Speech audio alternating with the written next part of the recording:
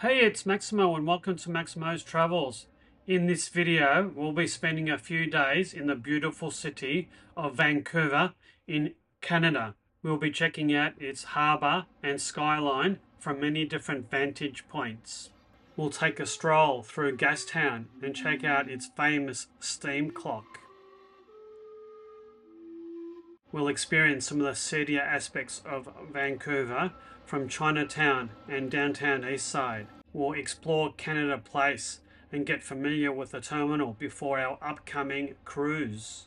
We'll go to Vancouver Lookout and be stunned and amazed by the 360-degree views of the city of Vancouver. We'll ride on the city's modern, clean and efficient public transport system. We'll both be stricken by COVID and have to rest for a few days. After we recover somewhat, we'll take a trip out to False Creek and Granville Island. We'll take a walk along the walking paths of False Creek and rub shoulders with the local wildlife. We'll check out Granville Island's vibrant public market and get a bite to eat there. We'll try new foods at funky cafes and generally enjoy exploring the city of Vancouver. Join me.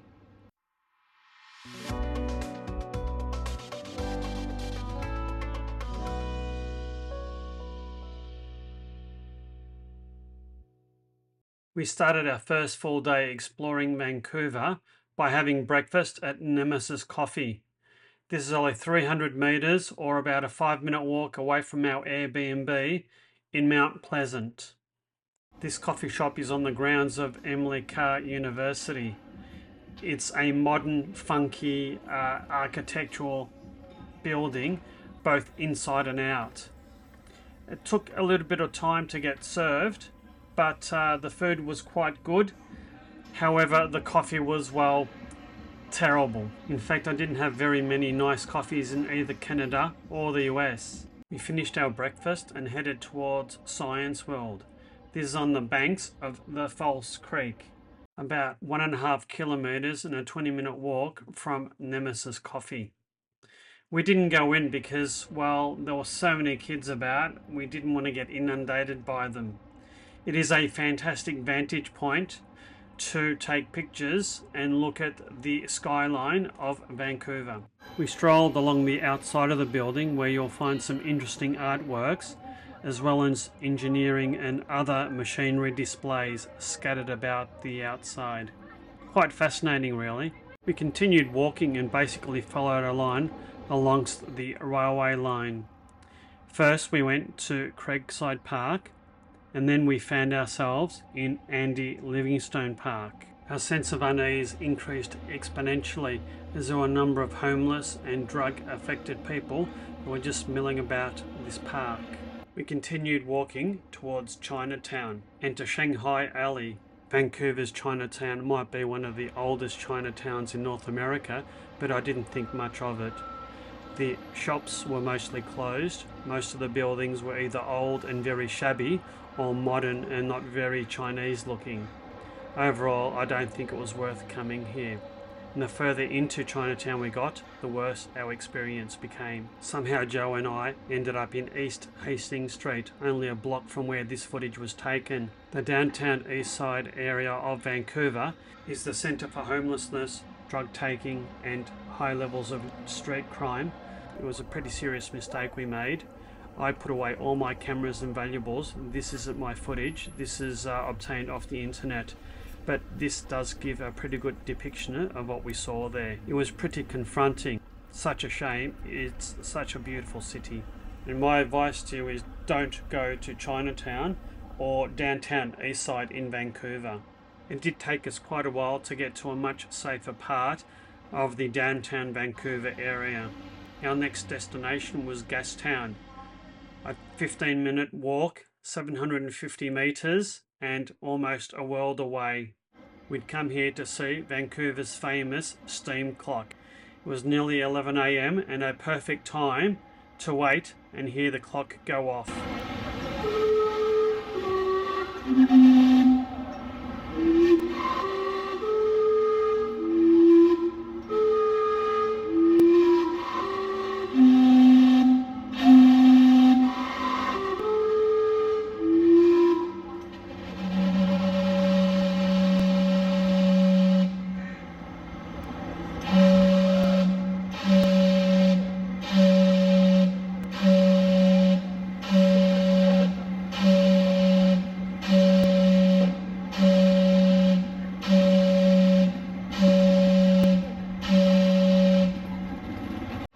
We had a bit of a look around Gastown and sat down and enjoyed a very nice coffee at one of the local cafes.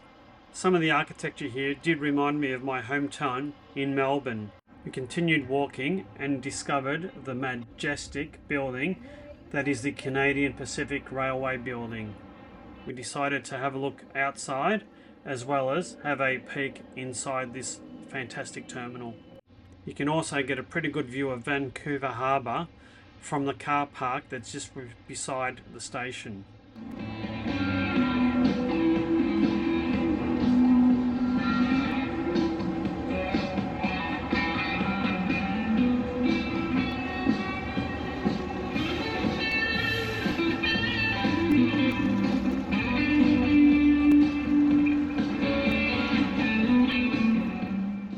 We continued walking on to Canada Place. This is a large cruise ship terminal that can accommodate 3 large ocean-going cruise liners. We were quite excited because we were going to catch a cruise to Alaska in the coming days and wanted to acquaint ourselves with this terminal. We were pretty excited because this was going to be our first ocean-going cruise. We'd previously cruised on the riverboat in Europe, but never one of these huge ships. I will do a full review of our first ever ocean-going cruise in an upcoming video very shortly.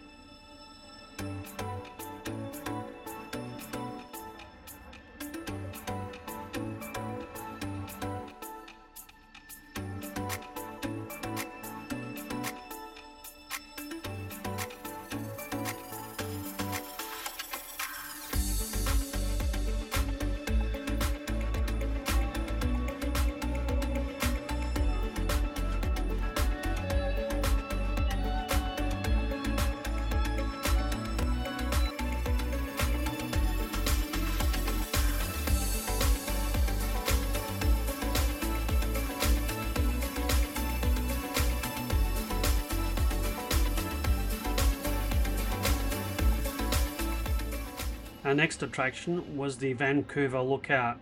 This is a tall tower that's open from 10 AM to 6 PM daily.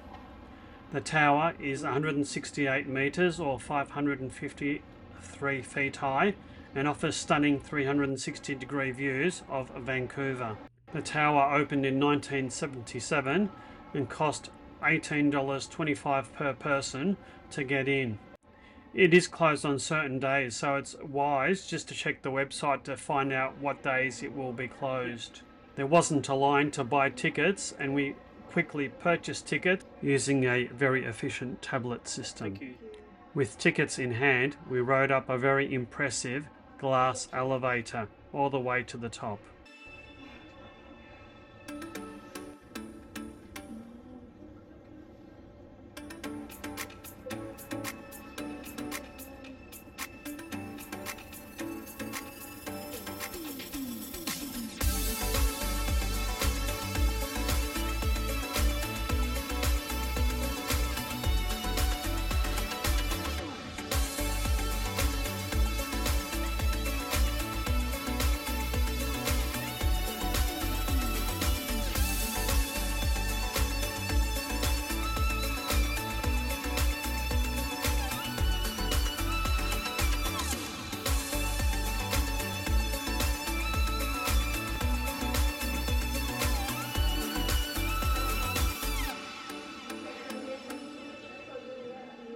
That was quite an impressive elevator ride.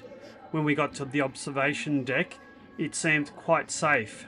The sides were quite substantial, and I think that those with a fear of heights wouldn't necessarily have that much of an issue here because it offers stunning 360-degree views of the city of Vancouver, as well as providing security with a solid wall between you and the window.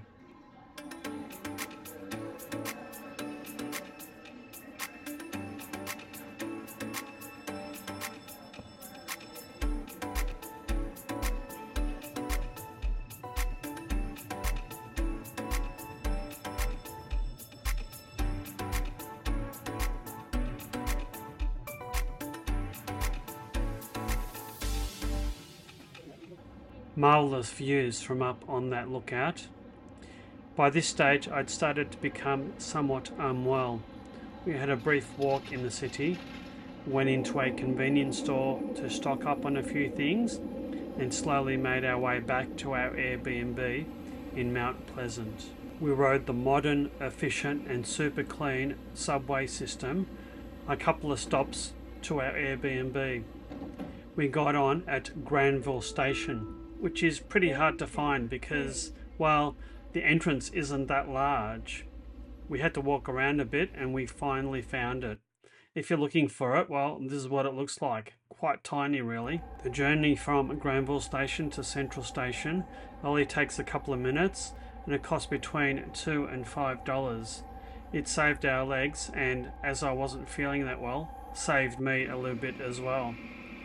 It was a pretty nice journey on an elevated platform. We got to Central Station and headed down the escalator and the short walk from the station to our Airbnb. One pathetic sob story later.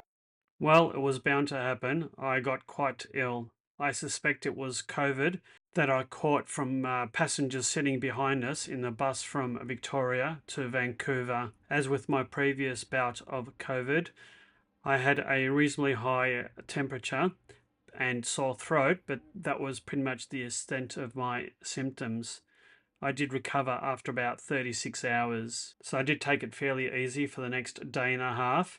Plenty of bed rest and lying in the couch watching a bit of YouTube and some TV, and it was a bit cool, and it was great to be in front of a fireplace. Unfortunately, after I got well, Joe started to go downhill. 2 days later. Unfortunately, our illness did cost us about 2 days of touring around Vancouver. We missed out on seeing Stanley Park, the Van Dusen Botanical Gardens, and the Capilano Suspension Bridge. We did venture out after a couple of days and headed towards Granville Island. Granville Island was nearly 4 kilometres to the west of where we were staying. We decided to hop on a bus and go about 2/3 of the way to Charleston Park. The park was quite safe. There were lots of families and kids in it, and it led to False Creek. The walk along False Creek provided a fantastic view of the creek and of the skyline of Vancouver. We were still both in recovery mode, so we took a leisurely walk along the Seaside Greenway Seawall Walk, which is a mouthful. It provided stunning views of marinas, as well as a fantastic view of Granville Island and the impressive Granville Bridge. The weather was mostly kind to us. It was a little bit overcast and changeable and cool, but otherwise sunny for most of the day.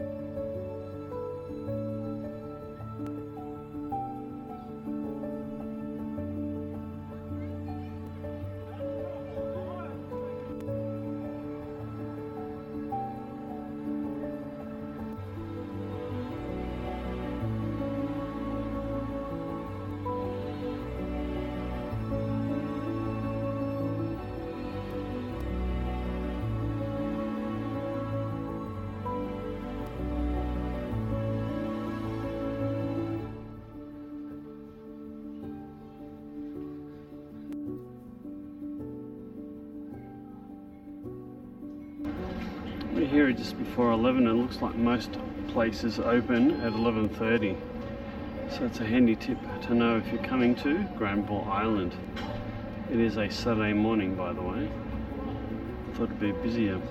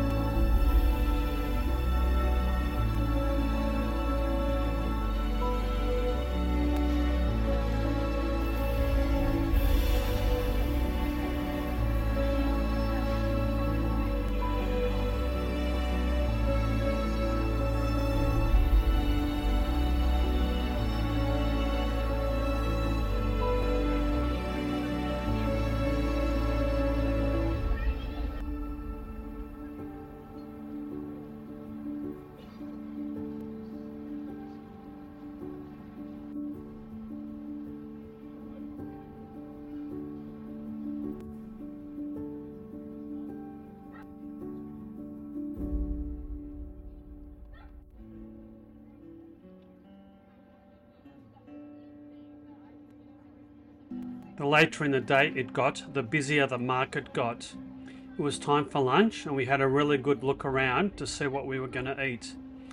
I decided to get some sushi. It was absolutely fantastic sushi. It was really fresh and flavourful. We found a seat outside and had lunch, soaking in all the vitamin D from the late spring sun. By this time we were both feeling quite tired. We left the public market and continued on a little stroll around the rest of Granville Island. And after we'd finished that, we slowly made our way back to the bus stop and back to our Airbnb accommodation. We really enjoyed coming to Granville Island. We were able to get some great food from the public market, and Jo went into quite a few of the artisan stores and she actually bought a couple of things from some of the stores. And as we left Granville Island, there were so many people streaming in. So the moral to that story is don't get to Granville Island too early in the day. Aim to get there at least after midday. We enjoyed our time in Vancouver. Unfortunately, due to illness, we feel that we didn't quite do everything that we set out to do and had planned to do. Oh well, we'll just have to come back another time. I do hope you liked this video. If so, please hit that like and subscribe button. Hit that notify bell so you'll never miss another upcoming video. If you'd like to support my channel, please consider buying me a coffee or smashing that super thanks button. And look out for our video next week, which will be a review of our first ever ocean cruise. Until next time, you take care and bye now.